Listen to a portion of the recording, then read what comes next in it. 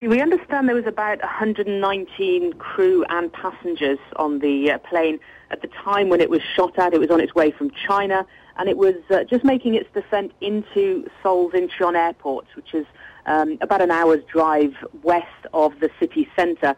Now, according to a South Korean military official, two Korean soldiers who were just close to the Gyeodong Island near the North Korean border saw the plane. They thought that it may have been a North Korean military plane and then opened fire at it with their rifles.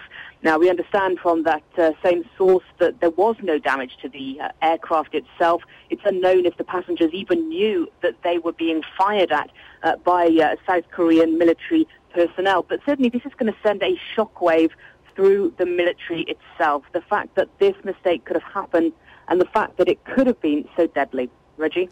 At this point, are the government saying anything about how it could have happened, how a passenger jet clearly marked as one could have been mistaken for something else?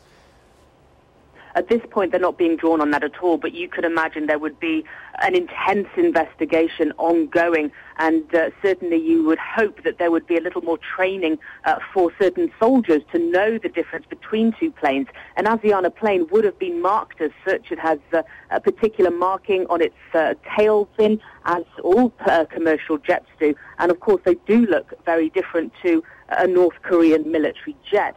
So certainly I think there will be more training in future, but it does show just how tense things are. It shows how jittery the South Korean military is at this point.